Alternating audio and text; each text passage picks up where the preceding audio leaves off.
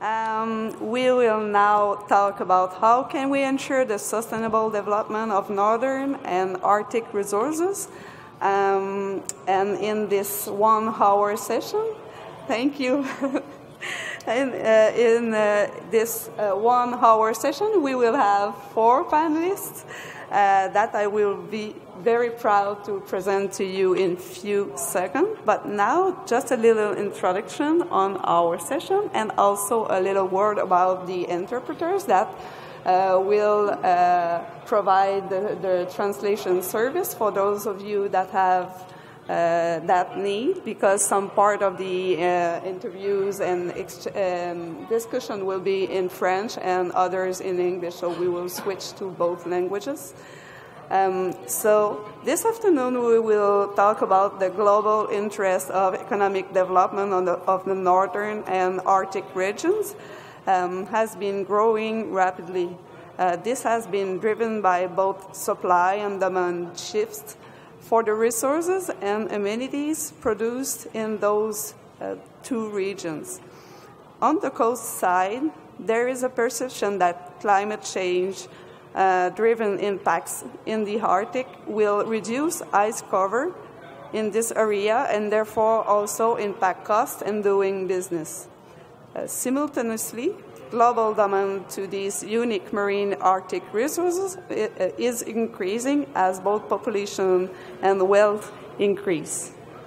So now I will introduce my 4 panelists, and sorry for those of you that don't know me already. I'm Noémie Giguère, the Executive Director of Technopole Maritime du Québec, which is an organization making links between research and businesses. And I'm really proud to introduce you to Simon Barnabé.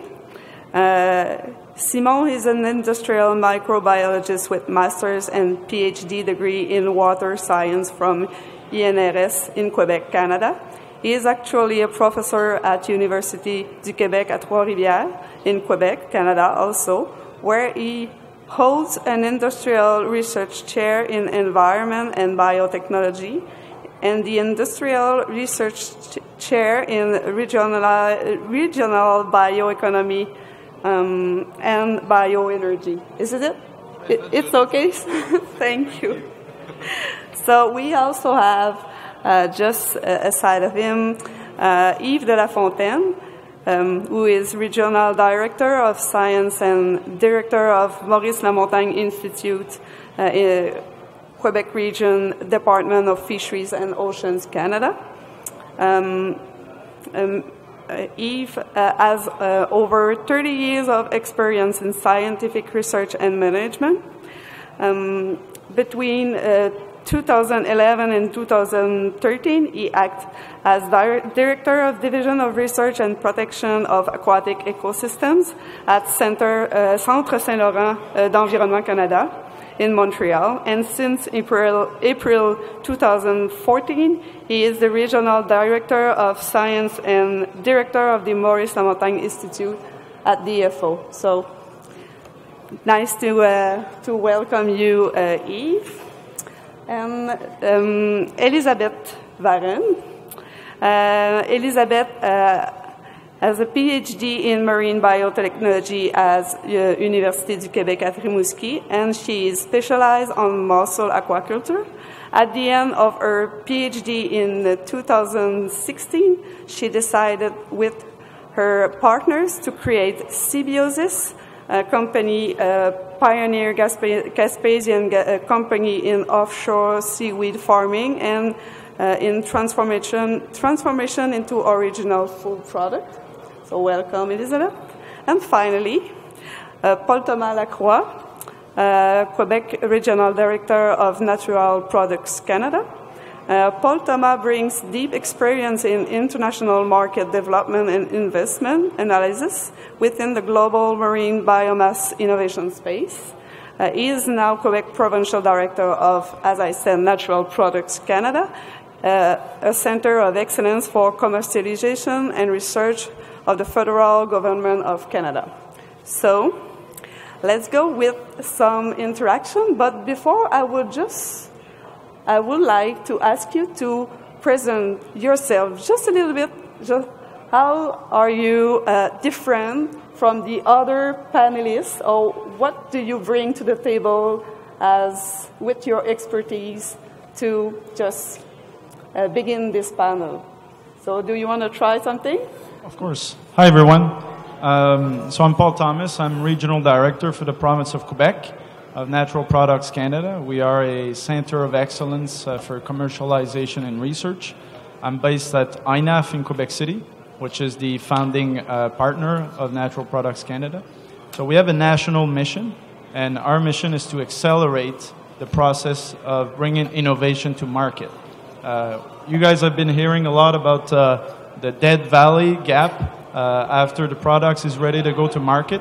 Well, we're there to fill that gap, and we're there to help companies and research centers have more commercial success. So, you know, look at me as the about how we're differentiating to each other, but look at me as the you know, commercialization person, if I can say, but with the relation with research, obviously. So we have an investment fund within the different tools that we have to help the ecosystem, and so we collaborate with other VCs or investment funds to make it happen, basically. So I'll turn it over to my colleague. Allô? Oui. Donc, moi, c'est Elisabeth Varennes, c'est ça. Je suis venue de France au Canada pour faire mes études. Puis après mon doctorat, j'ai voulu me lancer dans l'aventure de l'entrepreneuriat. Et pour ça, nous avons choisi de nous installer en Gaspésie pour faire de l'aquaculture d'algues, puis les transformer en produits alimentaires. Et on met en fait l'innovation vraiment en avant dans notre entreprise à nos débuts, parce que c'est un nouveau domaine très peu connu au Québec, très peu est fait. Donc moi, je pense qu'à ce panel, je vais apporter l'aspect d'une entreprise, des réalités que c'est de vivre dans une région nordique, même si c'est dans la baie des Chaleurs, mais ça reste une région nordique, on a de la glace l'hiver, etc. Donc je pense que c'est mon apport à ce panel. Oui, bonjour. Mon nom est Yves de la Fontaine. I'm the Regional Director of Science for Fisheries and Ocean. For those of you who don't know Fisheries and Ocean, it's the main department in charge of research and development in marine systems and ocean in Canada. So what I do bring here, I think it's the research and monitoring component. DFO, Fisheries and Ocean, is dedicated to ensure sustainability of aquatic resources. So we're a bit upstream of probably most of your interest, ensure that the resource is there, is healthy and abundant for future generations. So that's the first, I would say, major goal of Fisheries and Ocean. The other one is we all recognize that exploitation is the main objective of exploiting the resource, so we have to make sure that the sustainability of the exploitation is there. So we're there to back up the industry to make sure that they won't collapse in a few years if they start developing something new. And finally, we're there as well to ensure security at sea, so we have a major safety program to make sure that when we do exploit the ocean and marine systems, that we do it safely for the human beings. Regionally speaking, I invite you tomorrow. We have the Discovery Day, so if you wish to see IML and our institute, it's about 30 minutes downstream, so you're all welcome tomorrow. Thanks. So hi everybody, my name is Simon Bernabé. Yes, I am the professor here, so you will hear about speaking about education and training, of course. But you know, we have my team is distinguished itself from other teams by we have a very particular regional approach when we are making research. When we have a partner, we are trying to create a lot of synergy around it. So we are making some kind of regional research. And at that case, I would want to bring my experience with the lower North Shore of Quebec, where actually we are very active. we brought you some people from the Lower North Shore at this event, and many other teams around that. Not only university team, but we have a close relation with the college team. You know, the Technological Transfer College Center called Mérineuve, which is important to be. If you have, you know, a project here in the north of Quebec, I advise you really to involve them. So I am here to bring up this experience. Thank you. Thank you. So just to begin it, our big theme, because we have just working together on that panel and then split it in some teams. So the first team is, what for you in the northern and Arctic regions, what are the key sectors and the key resources? En français peut-être, quels sont pour vous les secteurs clés et les ressources clés pour le développement des régions arctiques et nordiques? Le premier, un volontaire. Well, I think, bon, on va y aller en français. C'est sûr que là, on parle d'Arctique, on parle de ressources nordiques également. Tout ça inclut beaucoup de sous-questions, beaucoup d'opportunités de sujets, mais je pense que faut penser aussi au volume de la ressource disponible. C'est sûr, nous ici, je pense d'un point de vue aussi régional, on a le crabe des neiges qui est reconnu comme une ressource où il y a un volume très intéressant. C'est une industrie qui est très bien établie aussi. Il y a une volonté des industriels à je pense, développer des coproduits puis valoriser cette ressource-là. Donc, pour amener un élément concret sur la table, moi, je dirais que le crabe des neiges est une ressource clé à valoriser dans l'avenir. Il y a beaucoup de volonté aussi de structures internationales qui démontrent l'intérêt, si je peux dire, dans une certaine mesure, à travailler sur ce sujet-là. Étant basé à l'INAF, moi, c'est sûr que j'ai des échos de personnes impliquées dans le domaine, notamment Lucie Brouilleux, qui travaille beaucoup dans les produits marins. Et donc, c'est un petit peu pour toutes ces raisons-là que j'évoque cette espèce-là en particulier. Et puis, les crevettes nordiques aussi. Puis là, c'est sûr, j'apprends rien à personne, mais peut-être le message que je veux dire, c'est essayons de nous concentrer sur certaines ressources clés, puis d'aligner les ressources, le capital, sur certains créneaux spécifiques pour que tout le monde pousse dans la même direction. Donc, crevettes nordiques aussi bien reconnues. Je discutais justement avec une consultante, Lilia, qui est basée en Islande, et puis qui parlait justement de la crevette nordique, à quel point c'est une des ressources la plus pure dans l'écosystème. Et puis de là, on peut parler beaucoup d'opportunités de marketing associées à la pureté des ressources. Je prends par exemple le créneau d'excellence agro-boréal qui est dans le nord du Québec. Et eux ont fait un bon travail. Je pense qu'ils ont développé un branding associé aux ressources nordiques. Donc les produits, les ingrédients qui sont vendus issus des régions nordiques ont une certification agro-boréale. Et on pourrait voir aussi des éléments de ce type-là dans les ingrédients marins qui proviennent de régions arctiques, nordiques, comme symbole de pureté. Et ça, je pense que on a des exemples à succès dans d'autres secteurs qui peuvent être ramenés dans le secteur marin. Et donc, rapidement, c'est un petit peu mes sujets d'entrée de jeu, là. Je vais rebondir un peu sur ce que tu viens de dire. En effet, la pureté des côtes dans les régions nordiques et arctiques sont vraiment incroyables. Puis c'est facile de montrer ça au niveau mondial. Puis moi, je rebondis sur les algues, en effet, mais les ressources sont abondantes, je pense. Puis il y a une variété d'algues qui existent, qui sont dans un milieu. On n'a rien à ajouter dans le milieu, tout est là. Puis l'aquaculture d'algues est quelque chose de relativement facile à faire. Il n'y a pas d'intrants, il n'y a aucune manipulation à outrance à faire. Puis on peut proposer des produits purs qui font même envie à de nombreux autres pays. Donc, ce sont des ressources à exploiter et notamment pas uniquement l'aquaculture, mais il y a beaucoup d'espèces d'algues. Par contre, dans les régions nordiques et arctiques, je pense qu'on n'en connaît pas encore beaucoup. Je le sais pour les algues, la biomasse des algues, les biomasses pour chaque espèce d'algue. Je pense que Pêche Océan peut appuyer là-dessus en disant qu'il y a encore beaucoup à connaître avant de trop aller exploiter sans le savoir.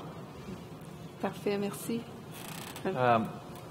If we talk about what I would call the Canadian Arctic, it's a large area. It's over 4 million square kilometers. So, I mean, it's tremendously large, difficult to access, which is a big challenge. And if you had to remove all the ice, you would discover over 36,000 islands. So it's probably one of the largest archipel. I don't know, archipelago. So it's something that it's a brand new type of ecosystem. I mean, it's not something that we're used to work with. It's going to provide a lot of challenge, but also a lot of opportunities. Can you imagine having the coastline around those 36,000 islands? At the moment, we consider we don't even know half of what's on there, because the ice cover, we consider from science perspective that we don't know probably half of the surface area. So there's a lot of things that still needs to be discovered, I'd say, that are presently unknown. So in terms of opportunities, seaweed and crabs are probably those, but I'm just thinking of what we'll discover in the future. Yes, but you know, there's not only marine resources there. There's also other resources like wild berries, mushroom, things like this. You know, with all the change that we will see in the future, probably that the Nordic agriculture will raise, so we will have to make some mix between all of this sector. I think it would be very important to consider that. Also, my colleague here was speaking about we have still to discover things. Keep in mind that in each of these regions, there's always elders, people that know all the secrets of the region. If you can get their secrets, you can get the opportunities. Keep that in mind. Good point. Thank you. Yes, for sure. We have to work with the community and the knowledge, and then to expand the better ensure the sustainability of development of those northern, because we are in the northern region, but we talk about going north and north as there is climate changing and climate changes. So it allows me to switch on that subject now. What are the changes and the challenges that you see that are coming for the northern and the Arctic regions? Do you as different expert, or you, Elisabeth, as a business woman, do you see some changes or challenges coming from the climate change? First of all, we have seen benefits, because Seabiosis is in a place where it would have been not possible to do seaweed culture because of the ice cover, but now the ice cover is thinner and thinner, so we can do aquaculture. But we don't know yet how the climate changes will impact on the seaweed. For example, we have an invasive species, which is bryozoaire, and probably the warmer temperature will bring more bryozoaire and earlier in time. So there are numerous issues that we need to address. But for now, it's kind of a good thing. But we really have to work with research centers, and even as a company, we need to monitor the changes every year, and I think we are in the first place to see the changes because we know the yields every year and all, and that's why we're working a lot with the research centers for that. Great, thank you. I think the question is, about northern regions. I think one of the keys is highly skilled personnel that we can bring in those regions, and to have some knowledge transfer, and we have to have the communities involved, at the base of the ecosystem, and we need to bring also mentors into the ecosystem, networks of mentors to eventually have a channel to market again with all those innovations.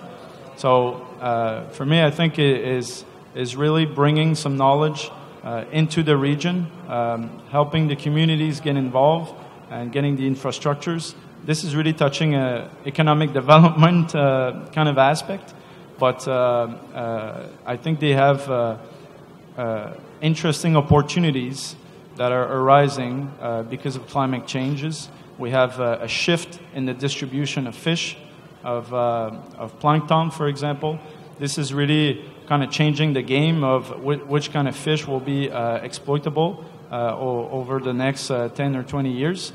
And maybe Yves will correct me on that, but I think this is an opportunity for northern regions to grab. But this won't happen if we were not able to, let's say, establish a satellite R&D office in one of these northern regions to have a recurrent knowledge transfer activity.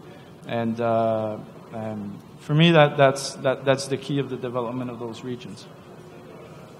I would tend to say, yeah, I agree. I think the approach probably will need to be different. I think if we wish to develop the Arctic with the, I would say, the southern façon de faire, we may be wrong. I think it's pretty costly to go up in the Arctic, and there's no easy way to access. So we're going to rely either on planes or navigation, marine transport.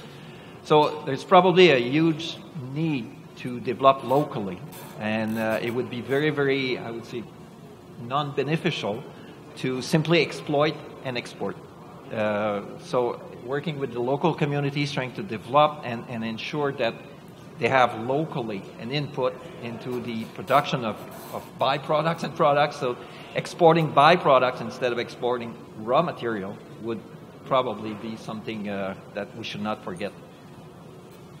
Yes, I can add to what I can add to that is about the business seasonality. The season of the business, it will clearly increase because, by example, the ice-free season will increase. So it means more fishing. It means probably more biomass to process. So the industry will have to change. Will have to acquire new technology, adapt to the new species, making modification to the existing the technique of harvesting. So I think that's one of the major change that in challenge that we'll have at that place.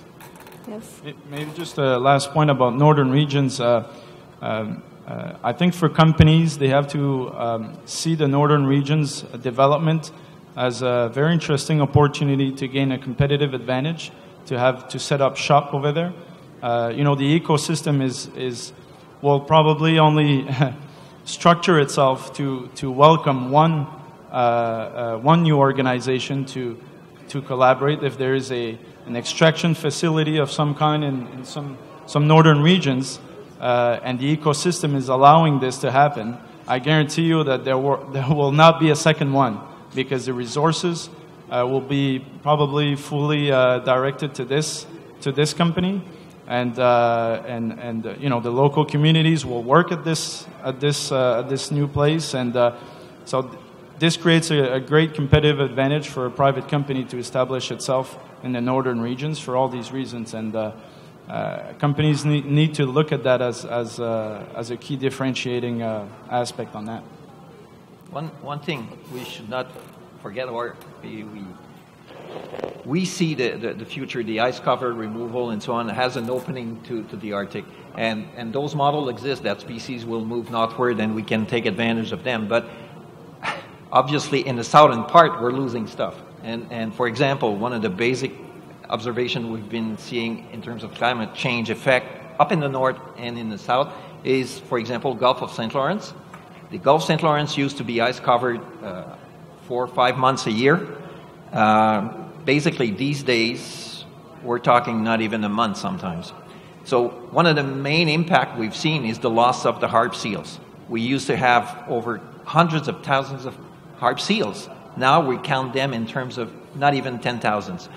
So what will be the impact on the overall harp seals population? Because the harp seal is migrating between the north and the Gulf St. Lawrence in the winter and the summer. So those kind of questions, this is where, for example, fisheries in the ocean, it's a real concern for us. Because if we want to ensure, for example, sustainability of harp seals harvesting, well, we have a major gap of information at the moment. What's going to happen? It's one example. So it's nice to see that, oh yeah, we're going to open up new area, but there's probably at the expense of something else.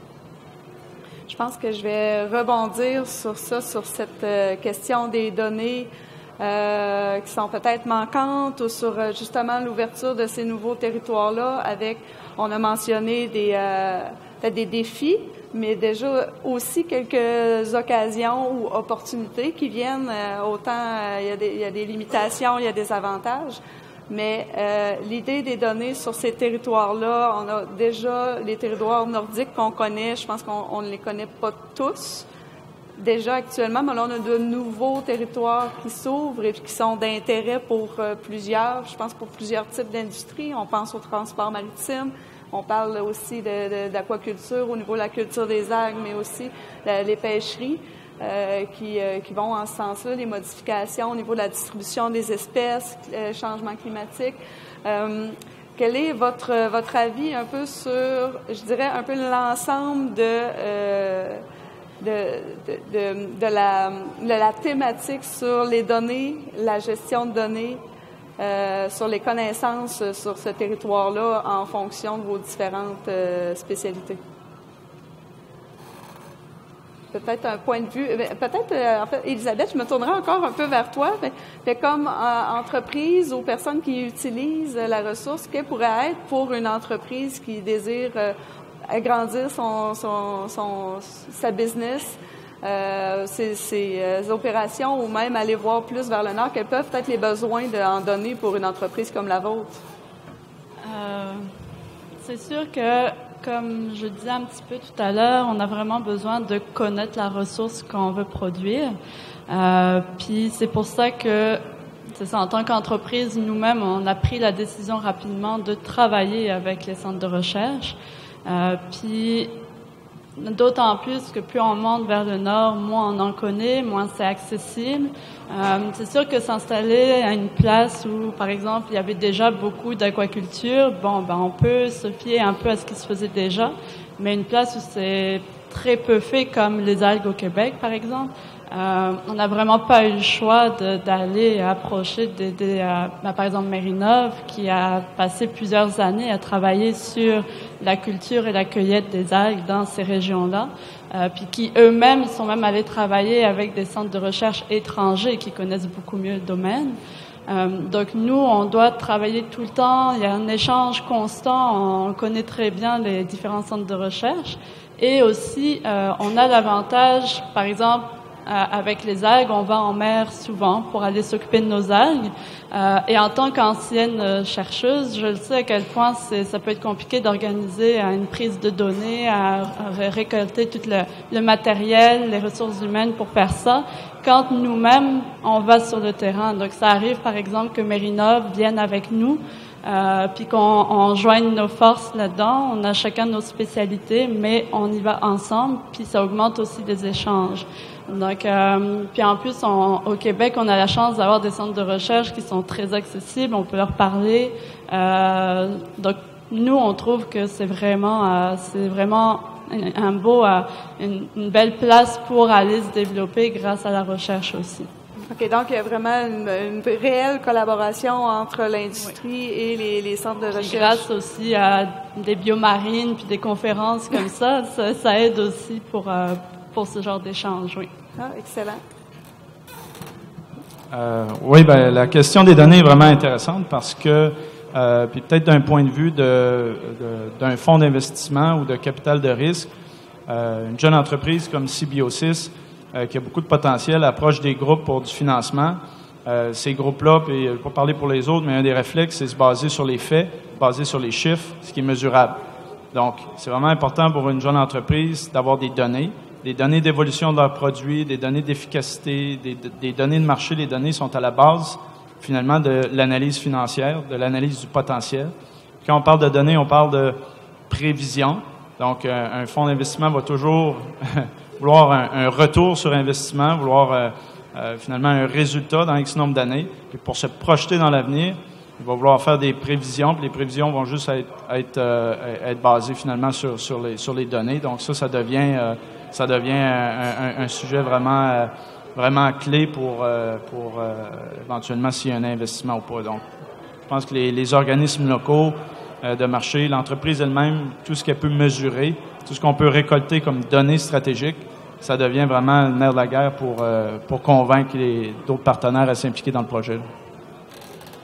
One other reason why we really need the data is by example to predict the change caused by the evolution of the ecosystem. You know, we want to avoid industry crashes. We want to avoid overexploitation. We don't want to make what we have done with the cods, or the problem that we got with the cods. So. Surely the data management and data access is something very important for us. Is it? Really? Oh, yeah. Maybe too much. No, seriously, well, you know, Canada has developed a new strategy to provide what we call free access to data. And our mandate is within a year, any data that we collect should be made available to anyone in Canada and in the world. So therefore, for us, data access is a major component of our research and monitoring activities. It has changed. It was not like this in the past, but right now we're foreseeing this sort of very, very open access to data.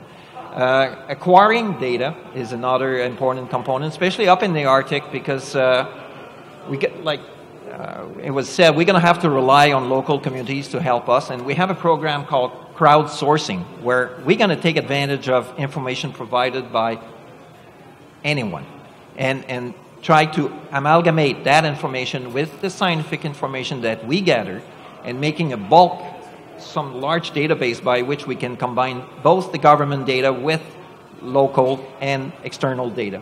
And finally, to support that, if you follow the recent investment that DFO had, we're developing very large money pot for contribution, funds, collaboration, to ensure that data collection is part of the process.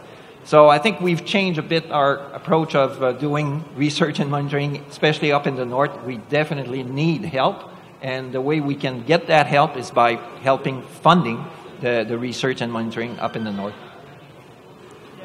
Juste pour rebondir un peu sur ça, en fait, avant, je pense que le fait qu'on n'ait pas beaucoup de données sur les régions nordiques, c'est sûr qu'il y avait l'accessibilité, mais il y avait aussi le fait qu'on le considérait comme pas tant exploitable que ça.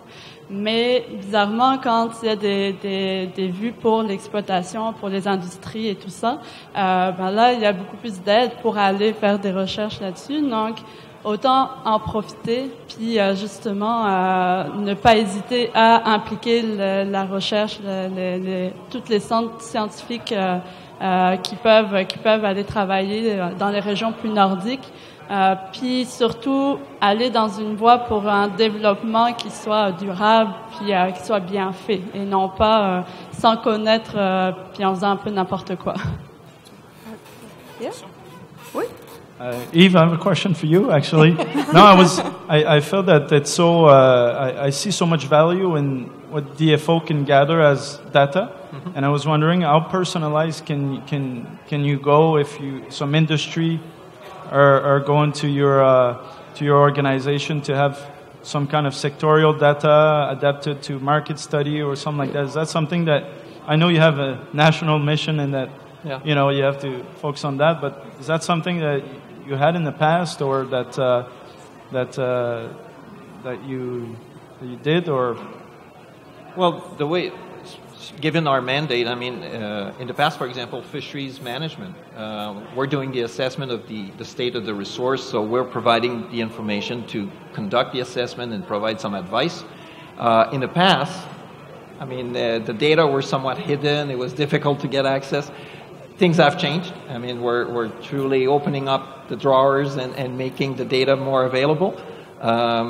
Same thing, like hydrographic surveys, for example, they gather a bunch of information, but what they need to do their charts and maps and everything is a small fraction of the information they do gather. That information can be made available for all sorts of other potential users. So, for example, sea mapping or things. So, therefore, description of the bottom habitat, for example, well, the data are in hands of hydrographic services, but they don't need it per se for their need and purpose. But yes, they can make those available to outsiders. It's a matter of exchanging, requesting, and so on. But nevertheless, it's it's a new, I would say, a new philosophy of trying to not hide the data and more. But the problem we're facing is more data servers, storage of data. That's if you have some help, please. we're buying it. But you know, there's hope and data sharing. There's a lot of network around the world. Like, not in the government, but at least in the research innovation. We have ArcticNet here in Canada. Yeah. We have also the Réseau Maritime of Quebec. There's a stand there. But even there, data sharing can be complicated. And you know, maybe we have to follow the trends. There's so much smart technologies these days. Maybe we can all use of this opportunity to favor the data sharing and become some kind, not smart cities, but smart blue city, thing like this. I don't know. Great, good point. So it's kind of, as the time is running, I would like to maybe push a little bit forward about what do you think,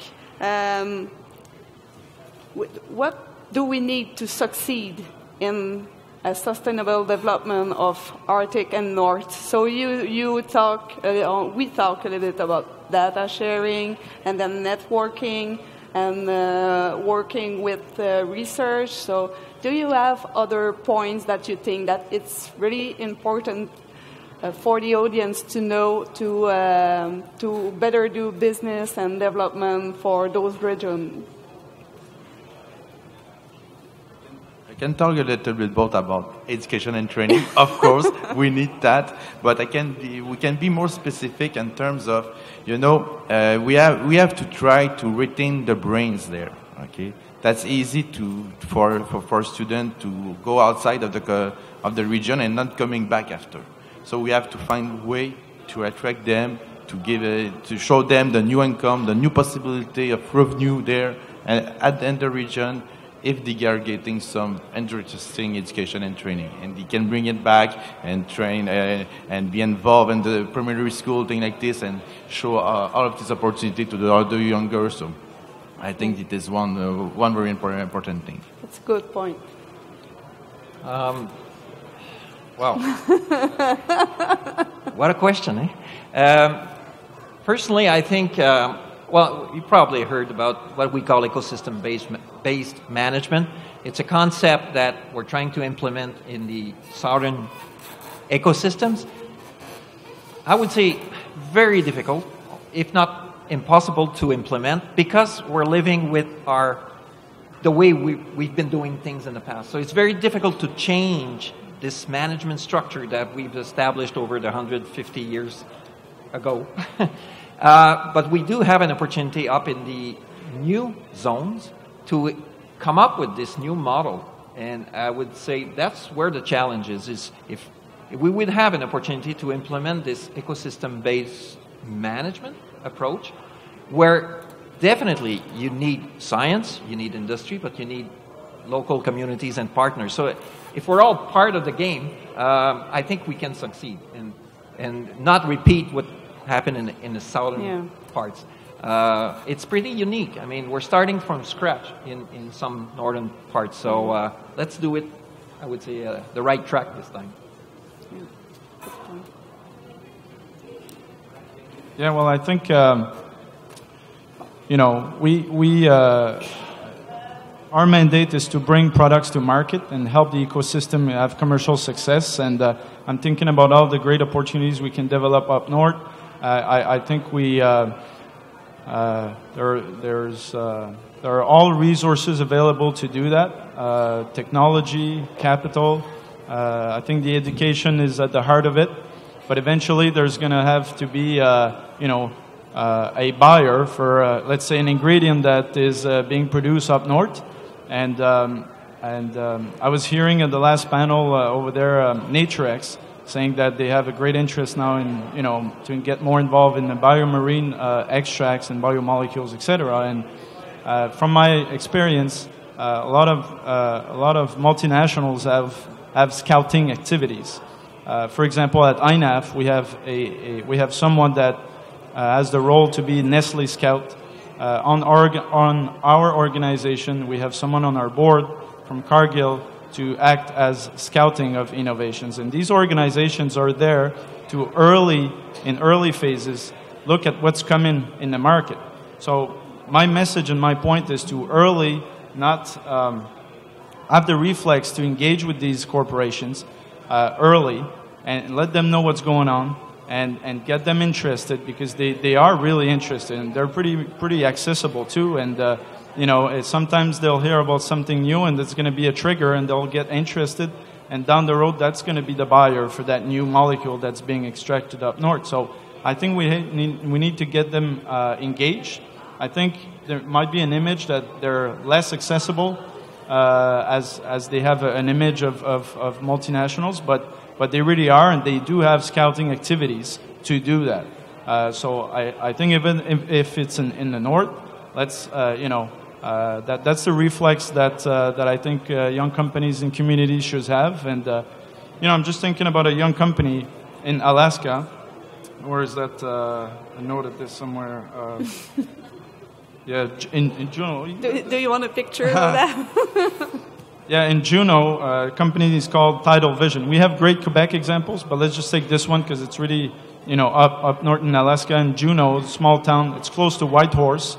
And, it's pretty far, and they've developed a great product. It's called Kaito Skin. So they're discussing with clothing companies to have clothes out of chitosan that doesn't take on the odor because of the chitosan properties, and it's biodegradable as well. I mean, if they do it over there, it's just a great example of, really, it's a lot of opportunities are out there. Then there's even a VC fund for First Nation communities that's established. It's based in Quebec.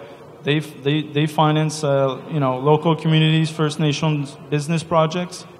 So really, all the resources are there, but I think aligning them is really the challenge. So that's why we're here, I guess, where it's a big step forward.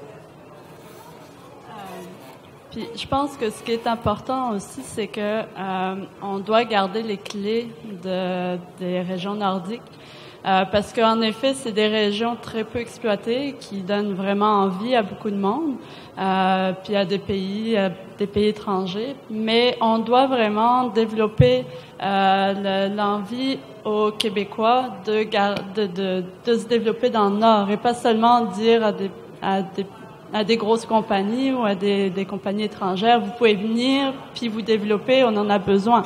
Non, c'est à nous de nous développer puis éventuellement de vendre à l'international. Mais comme disait Yves aussi, faut pas qu'on aille vendre nos produits bruts, mais qu'on aille développer nous-mêmes les produits pour vendre des produits à haute valeur ajoutée. Et c'est pour ça que nous-mêmes, on est une petite entreprise, on développe là-dedans, mais on a à cœur de le faire nous-mêmes, puis d'aller éventuellement après aller trouver les grosses compagnies, puis leur dire voilà quel produit on a, mais c'est à nous de le faire. Puis pour une petite anecdote aussi, on a eu une très belle délégation chinoise qui est venue l'année dernière, c'était très intéressant, et on leur a présenté la Gaspésie, mais en leur disant on est là, on va se développer, puis on va vous tenir au courant éventuellement, mais on est là. Donc je pense que c'est important. Très bon point. I think also we're going to need some policies. For example, there's opening up the Arctic may be very, very attractive to a lot of foreign countries, like she said. And obviously we're going to have to establish some policies ahead of time. For example, Canada is now signing some agreement with other countries to ban the use of large trawler fisheries in the Arctic until we have a better assessment of the status of the resource over there. So I think it's a precautionary approach, just to avoid that we can destroy before even thinking of how we're going to exploit. So those kind of policies will need to be set in place just to protect until we have a fairly good knowledge of what we wish to do with the future ecosystem over there. It's a good point, yes. Thank you for all of you. It's not finished. No. But I'll just keep a little piece of time for question from the audience if you like to ask some questions. So we have made an overview of what are the key sectors and key resources, also the change and challenges of climate change. We made a touch about what are the advantage, but also the limitations to work in northern and Arctic regions, and also what are your key advices for success in those regions. So I would like to know if you have some question on other topics, or if you want to go deeply in one of. So the panel is yours. Yes, you can go to the microphone. For the very interesting discussion. I wanted to ask you about shipping in the Arctic and coexisting with natural resources. Already this season we've had quite a few transits, unaccompanied, some fairly dangerous loads. And based on the experience in Antarctica that I've seen firsthand, within 10 years there'll be some accident, some spill. So how do you see this explosion of shipping and perhaps a tourist industry coexisting with exploiting some natural resources? I think it's for you, Yves. Maybe I can. I will push on your answer, but after you. You pointed out the most urgent challenge, I'd say. And one of the things we're facing at the moment, the Arctic, if we talk about surveys, we have maps to navigate in the Arctic, but those maps are a bit obsolete. So we're going to have it's an open zone basically. There's no constraint except ice. So one of the big challenges we're going to have to go through is developing what we call corridors.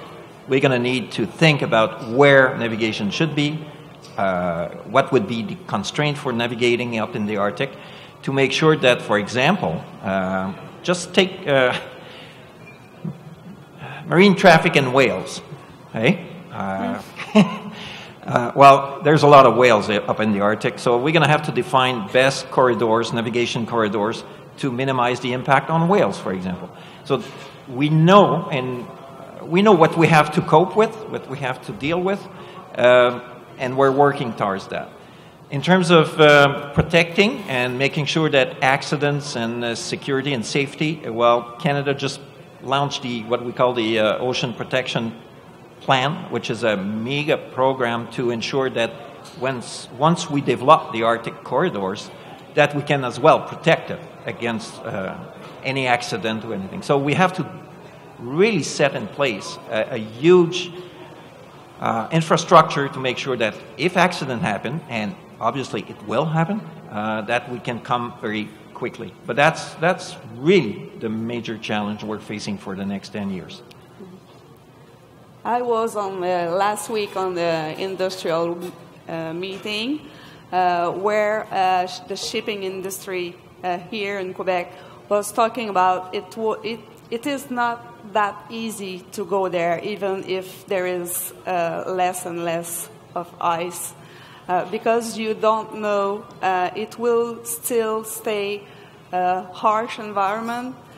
Even if you have 2 or 3 or 4 great winters, you don't know when it will be the worst, and then it can be a nightmare. So they are pretty aware about that, and they are not.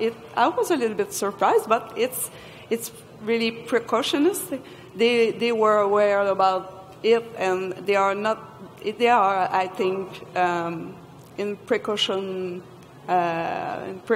mode, and watching what will come, but they are not that ready, I think, for those people in Quebec to go up there and take the risk for the human resources on the ships and also for the environment, like you said, about spills. And so but we need to take time to think about it and do it properly.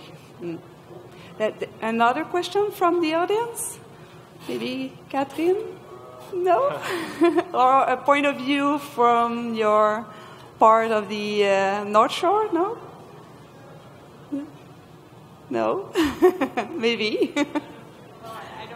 I don't have much to say, but I worked in the Arctic for many years as well with other communities, with the Gwich'in and Inuvialuit as well, and I totally agree. Like, I think the Northwest Passage, like, it's melting with the sea ice melting, but it's still a very dangerous way. So I think it will take time to really be prepared to do some massive, production. However, like small cases like Juno or there are other occasions where people can be very creative, and there's and in Gaspésie in the North Shore of Quebec is a bit the same situation. We are not in the Arctic, but we are remote, so I think it's the same thing, and we just have to develop some links to the purchaser clients outside of Canada, and we are there. We have amazing products, so I think there's a really good potential and we have to keep working for us, but to develop the local communities and the First Nations and also coastal communities as well.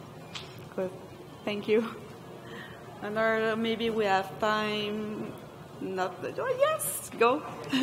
Serge Gosselin from DFO. So is it a question? My question is not for Yves. Yeah. No, I hope not. But we talk a lot about, involving local communities, Inuit. A lot of people have worked in the North, in the Arctic. It's quite important, and we all believe in that. Though, how to do it?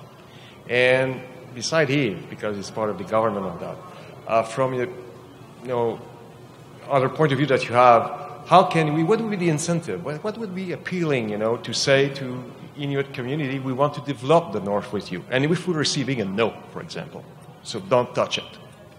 So that might be part of the answer that we'll receive from them, this kind of thing. So we have to define how will be a best way, because I've worked also with the Inuit in the Arctic, and their point of view might be quite different, than us in the South, as we mentioned, not bringing the Southern way of doing things, but the northern way of doing things, and that we might not be well used to that at this point. So maybe I don't want that to be a tricky question, but it's a real fact. How will they receive the fact that we want to develop the North with them? Will they agree or not? I think we have a brand new panelist in the room.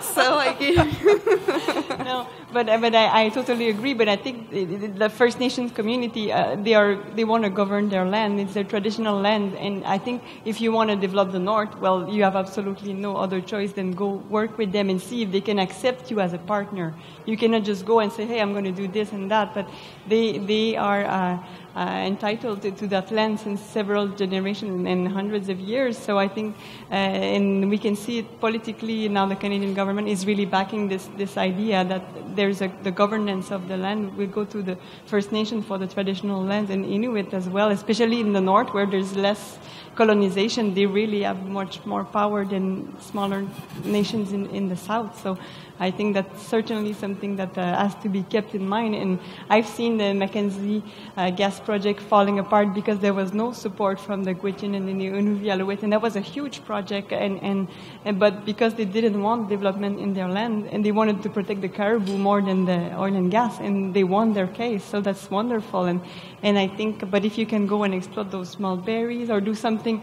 that they have an advantage and they gain capacity from it, then you can go and sit equal to equal with them. But if you arrive and say, I have the money, I'm going to do, I suggest this and that, of course it's not going to work out.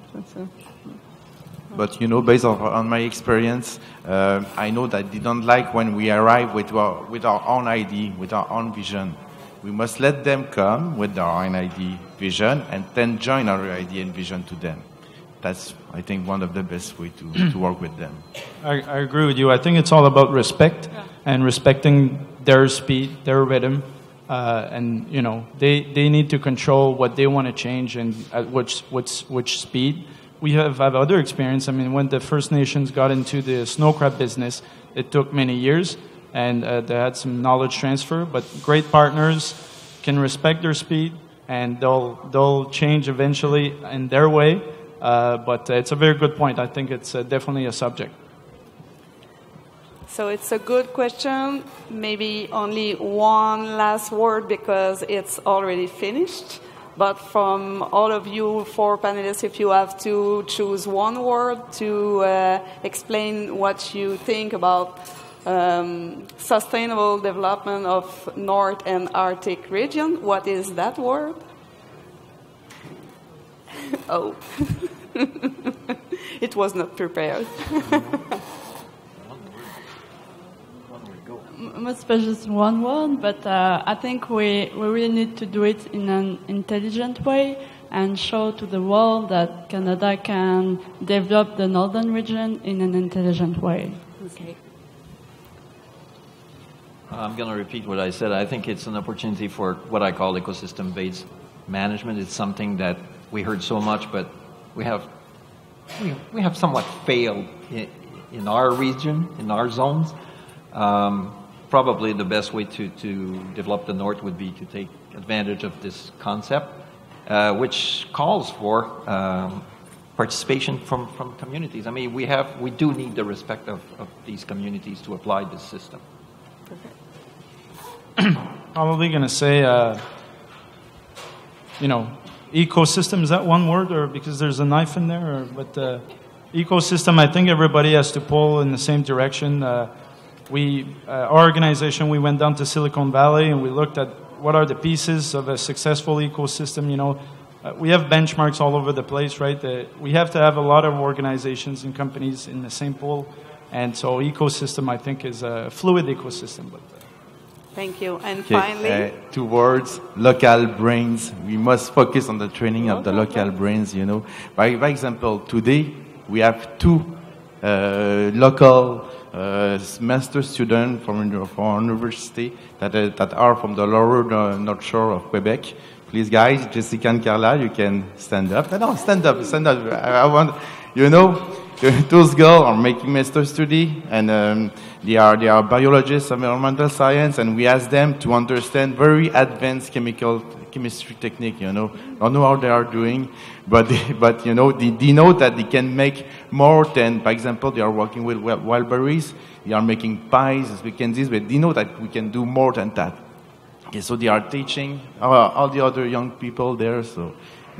So and they are very courageous, brave girls. So maybe we can just, encourage them. And they want to come back. And they want to come back in the north shore of Quebec. So I think they are a very good model. Thank you.